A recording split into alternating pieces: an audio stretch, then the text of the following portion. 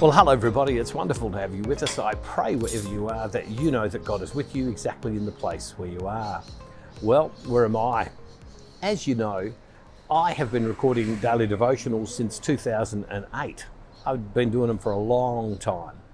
And I always know that I've got them on, I'm prepared for them, I'm prepared for it for today. And you wouldn't believe it, I'm working out of the office day today, and I forgot. Can you believe, I haven't done that very often in all the years that I've been doing these, and I got a message from Scott a few minutes ago, who does the editing, to say, where's the daily devotional today? And sure enough, I haven't sent it or recorded it. So I'm doing some writing at the moment about how do we reach more people and share the gospel with more people. And as I say, I haven't got any of my stuff, so I'm just doing it like this. And I pray it blesses you with all of the noise and all of the movement and the people watching saying, what's that strange person doing? Well, anyway, this weekend is the mission event.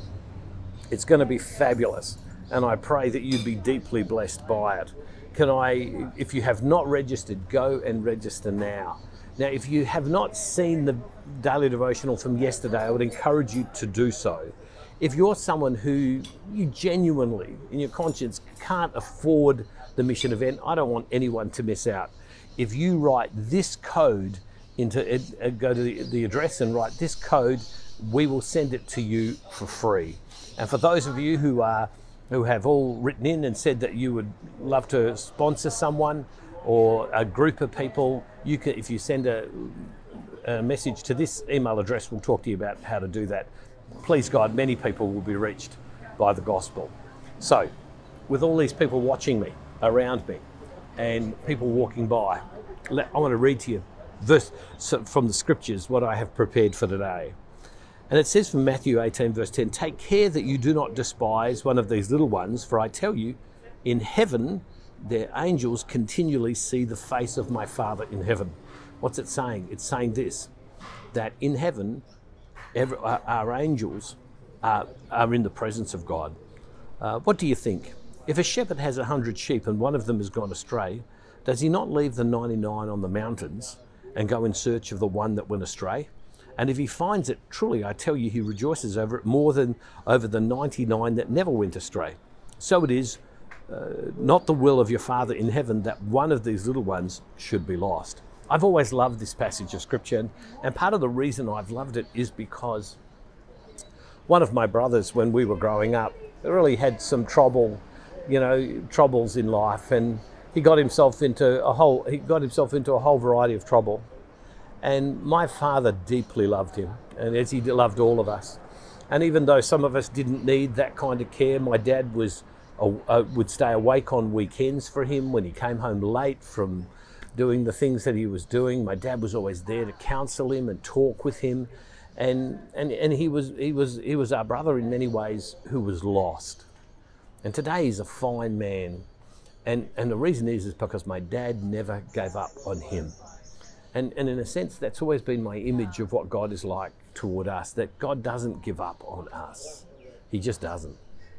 And today, if that's where you are at, if you're in a place where you need God to come after you, absolutely know that he will. The mission event is a lot about that this coming weekend, and I pray it blesses a lot of people. But I want you to know that God is with you.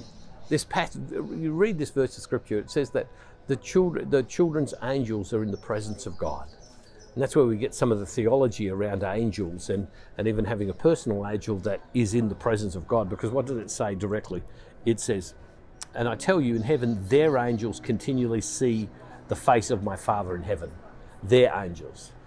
And so this whole idea of angels and us having an angel that's watching over us and is in the presence of God, we find in the scriptures.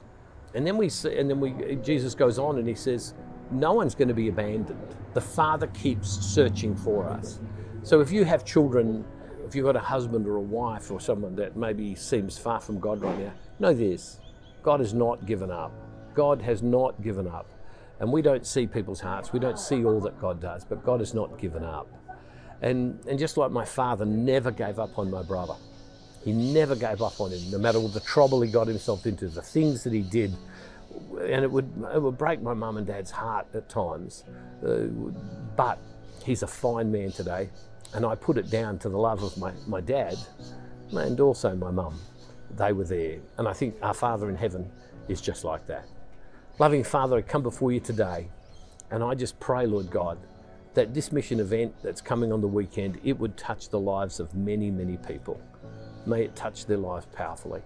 Lord God, have your will in people's lives. And as I sit out here, Lord, with all the people going by and people staring from the side, Lord, I just pray that you would, Lord God, allow us to see you as you see us. And don't let us be abandoned.